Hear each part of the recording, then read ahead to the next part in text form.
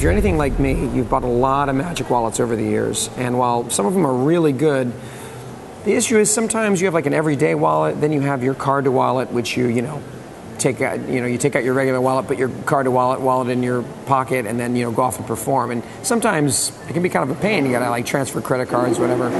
So that's why I wanted to come up with a way of doing signed card to wallet to any wallet, and hence that's where the gimmick came from.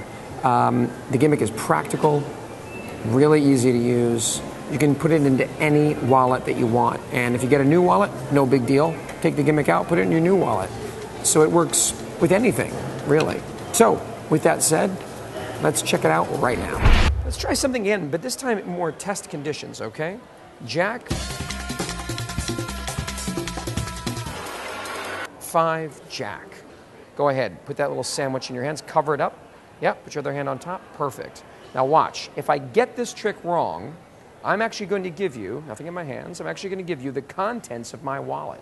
Not bad, right? Sounds good. So watch, I'm going to wave, just like that. Go ahead, lift up your hands, spread the cards. What happened? Aha. There's no card. No card, but look, check this out. Look. Inside my wallet, there is one card in there, yeah? Now look at this, test conditions, right? Could be, who knows, your 5 of diamonds. There you go, man. Yes.